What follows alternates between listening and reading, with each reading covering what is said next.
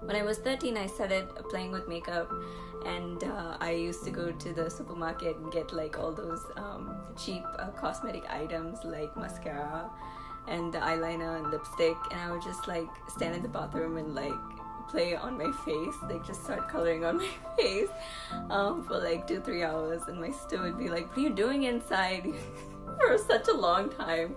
And I'd come outside with like this foundation that doesn't even match my skin and then like eyeliner all over my eyes and this like bright pink lipstick.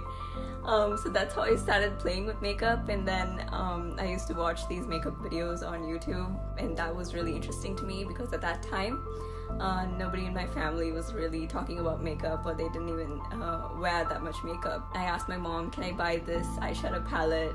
It's really cheap, but it has a lot of colors, it'll be really helpful for me. And so she bought me an eyeshadow palette, and she got me this brush set online.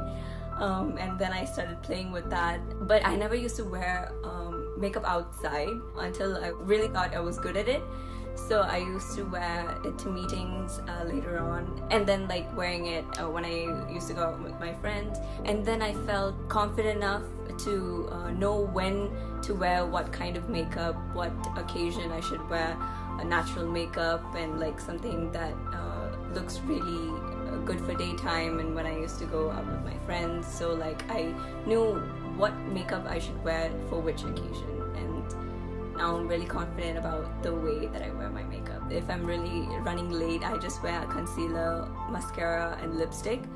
So that's really my go-to makeup. But if I'm going to meetings, I like to have something that looks good in the light so that you can actually see my features instead of being washed out. So it depends on where I'm going.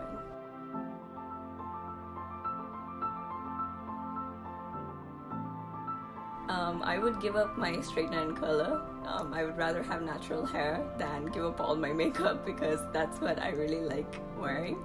I've spent too much time practicing to just like throw it all away.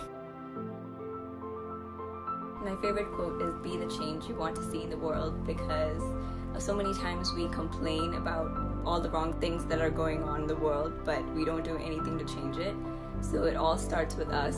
Just the little thing that we do makes a big difference. So when we practice that in our lives, that makes a big difference. Like you get to influence other people to keep doing it, and then that keeps on going and repeating, and it will make a big change. It's better to do something little from your part than do nothing at all. Like just picking up trash and just putting it in the trash can instead of just putting it in the road. That makes a big difference, especially if you complain about that.